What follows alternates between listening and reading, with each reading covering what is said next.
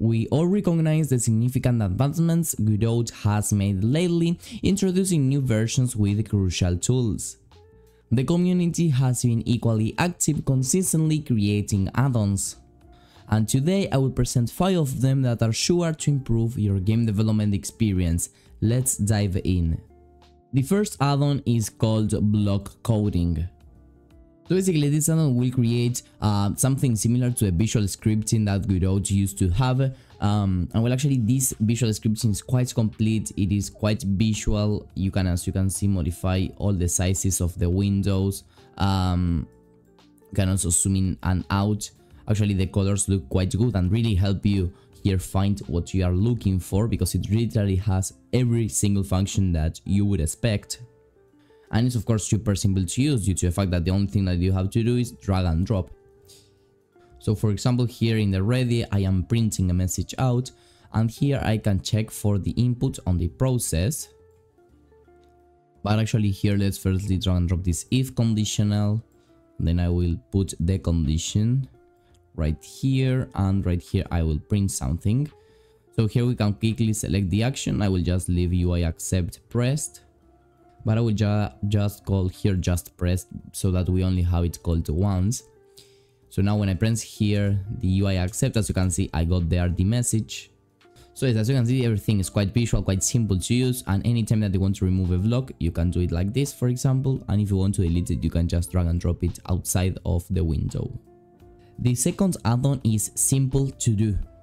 This will add here a brand new tab that will be quite similar to a Trello board, a Notion board, or some kind of organizational tool that you may already know. So here you can add as many columns as you want, and here this is super useful, for example, to create some kind of to-do list. So we can have here to do, we can also have other column doing, and other column that is basically finished. So we may have here different things that we want to implement in our game. For example, movement,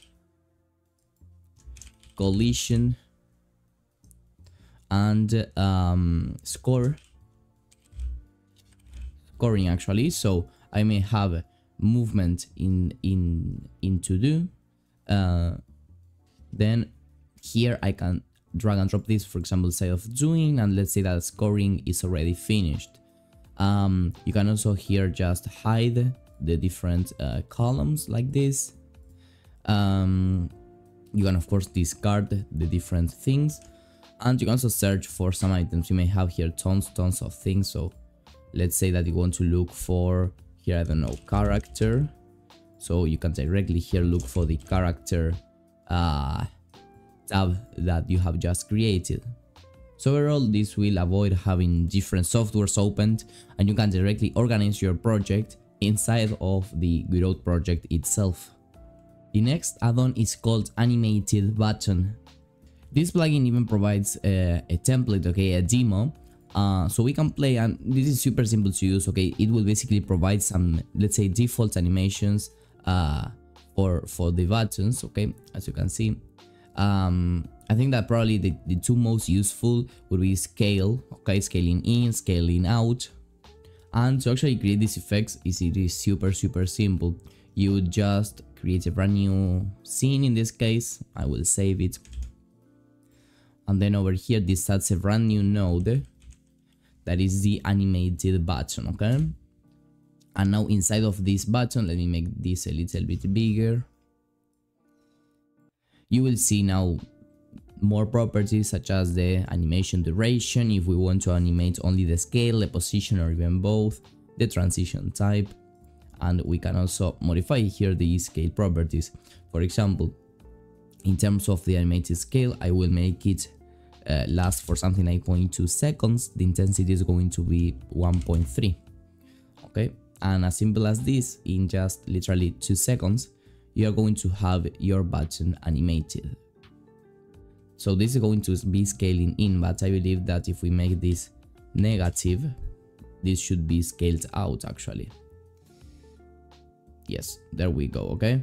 There may be still some issues with the plugin, but well, they are probably going to update it, because here, as you can see, There is also some problems with the position, okay, that sometimes depending on the mouse it doesn't work perfectly, as we saw a couple of seconds ago. There you go. But well, anyway, this can really help you save some time when you are creating a simple UI and want to have some animated button. The fourth add-on is label font auto sizers. Basically, this add-on will basically allow us to have a label or a rich text label that, as you can see, it's going to adjust the font size based in the text. So here actually we see the comparison between a label that has auto sizer enabled, which means that has this add-on. As you can see, I can add as many numbers as I want, and the font size is always adjusted. Well, as you can see here, without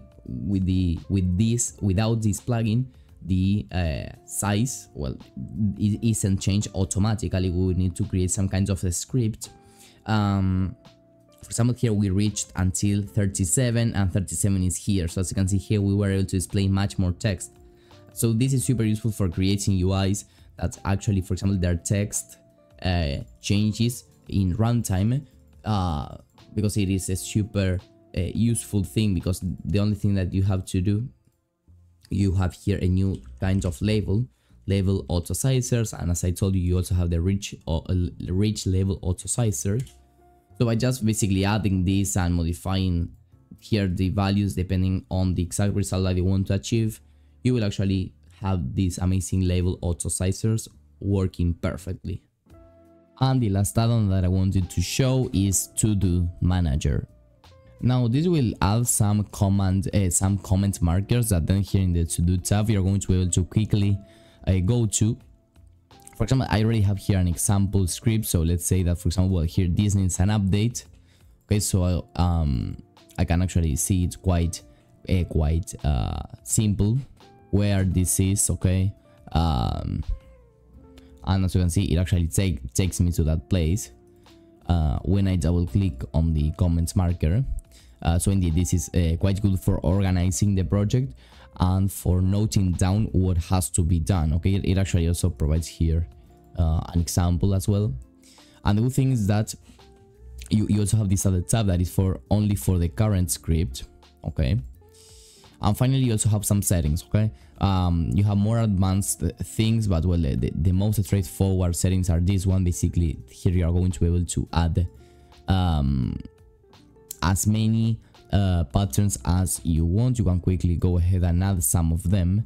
For example, this update was actually one of mine that I created, and you can actually also modify here the color. Let's say I want to have here some kinds of green color, and here, so you can see now update has this new color in the To-Do window. So these were all the add-ons that I wanted to show in this video. If some of them were useful, please let me know in the comments down below. See you on the next one, and bye bye.